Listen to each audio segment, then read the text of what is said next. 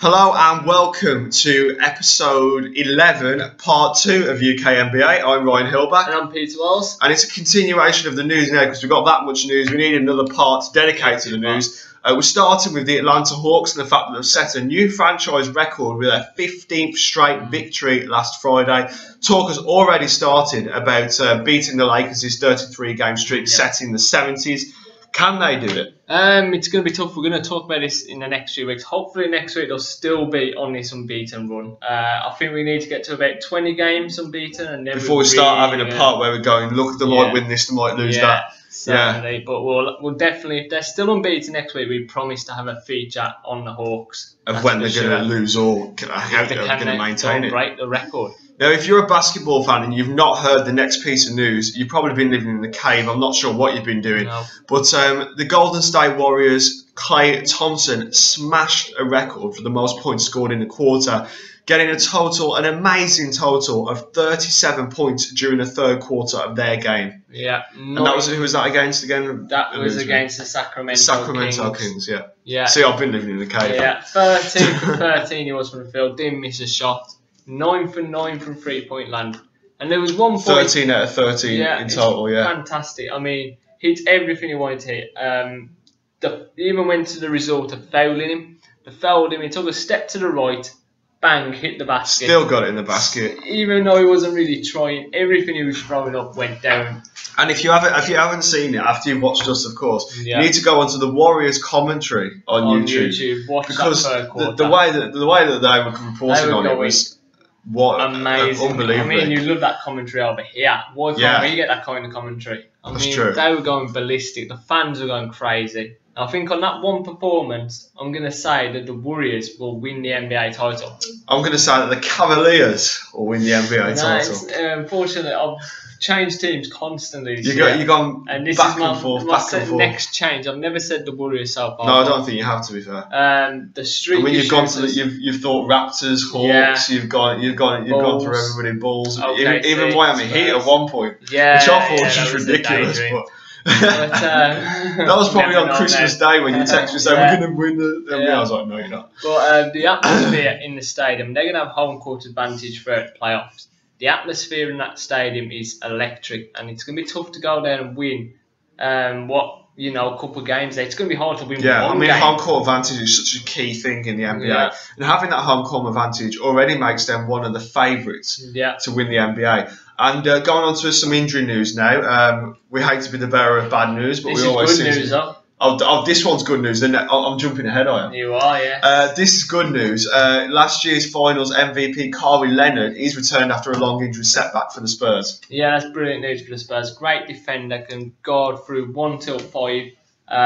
He's a fantastic defender, perimeter defender, locks down your best player on the opposition team. And he's what the Spurs have been missing, which is why they've been so inconsistent this season. Hopefully, he should bring consistency back to San Antonio. Now we get on to the bad news. Yeah, we go on to the bad news of a couple ACL injuries here. Kendall Marshall, for the Milwaukee Bucks will miss the rest of the season, tearing his ACL. That was in London. As it was against the Knicks, a game that we went to, as we mentioned last week. Yes, and we saw him go down, didn't he? He went down, he twisted. It didn't seem the worst ACL tear we've ever seen. Yeah, but we thought when we were in the crowd, we thought blindly, it's not looking good for him, and he's out, unfortunately. Great occasion though, wasn't it? That, I mean, we haven't had a chance to talk about it. But what an occasion! What an occasion. Shame the game wasn't very good. The game was poor, and I think Carmelo Anthony at least made it a little bit. It was going to be a competitive spirit near the end, but the fans were always with the Knicks. I think we was with the Bucks, really. I think we're just that sick of the Knicks. We can't. I watched them against the Hornets last night. I nearly fell asleep. Oh dear! I know 76-71, not a one. And do you know? I've got a statistic. It's said on commentary. It's halfway through the second quarter. The score towards the start of the second quarter. If you combine their scores together at that time, it was still less than what Klay Thompson did in the third quarter against the Kings. That's how terrible the game was. So he was outscoring them combined. Both, yeah. Right, and for the Sixers, the news of Tony Roten's injury. He's suffering a torn ACL. Probably missed the rest of the season. Yeah, should be out for the rest of the season, unfortunately. Larry Sanders, another Bucks player. The Bucks season isn't going that great at the moment. Jabari Parker's out, Marshall's out, and now Larry Sanders will be spending 10 games after testing positive. Well, he's been smoking the dope, hasn't he? Yeah, and this is his 4th violation of the league's drug testing. I'm sorry, I've got no sympathy whatsoever with Larry Sanders. He's certainly got to address this. I think he's got a drug addiction, hasn't he? He's got to sit down. He's got to address this. Marijuana. He knows what the laws are. He knows what the rules are. He knows how dangerous marijuana is to your health, really. And unfortunately, it's a blow for the Milwaukee Bucks. They're the ones you really feel sorry for. The fact that they're missing out on such a good player. And the fans as well. Yeah, they want to see him playing basketball. He would rather see clowns in his bedroom, unfortunately. I know, the one choose for Chris. Yeah. Okay. I've got to compose myself after that. On to a little bit of fisticuffs. A couple of weeks ago, Kevin Garnett and Dwight Howard nearly came to blows, should I say. Kevin Garnett did headbutt Dwight Howard. There was a bit of argy-bargy, a little bit of pushing and shoving. It was kind of fun exchange, you wanted to see a little bit more, but it ended pretty quickly. Garnett, just taking you through it if you didn't see it. Yeah, Garnett basically threw the ball off the back of Dwight Howard, retaliating to Dwight Howard, pushed him in the chest. And then obviously again Garnett come up for no particular reason, headbutted Dwight Howard. Dwight Howard pushed him in the throat. Dwight's got not a suspension, he had a fine. Which I thought was a bit harsh. It seems he only got headbutted. I can't remember how much it was. It was a couple of grand, $15,000. Right. Yeah. It's quite a lot then. So it's a bit unfortunate, really. That's a lot of money, isn't it? Fined $15,000 to be headbutted.